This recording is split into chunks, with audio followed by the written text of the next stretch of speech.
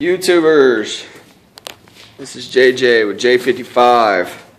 What you're looking at here, hold on, let me step back just a little bit, is going to be the beginning of a sterile culture mushroom lab for gourmet and medicinal mushrooms.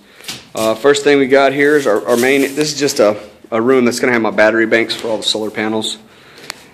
We have an entrance right here, which is going to be the foot bath. This is to wash off any shoes, whatever have you. It's going to have a on-demand hot water heater most likely.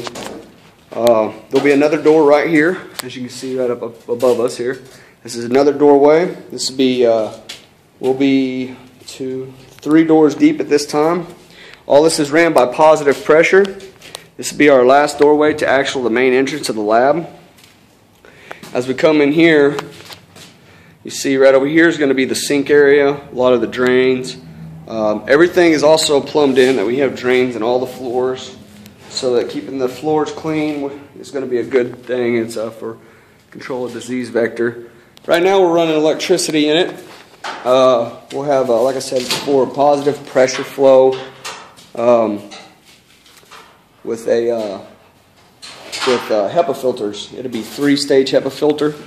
Over here we're going to have a 220 AC or a 220 AC and heating combo in these 2 little frames. Up here you can't see it yet, but we're going to come down out of the ceiling right there into this rafter.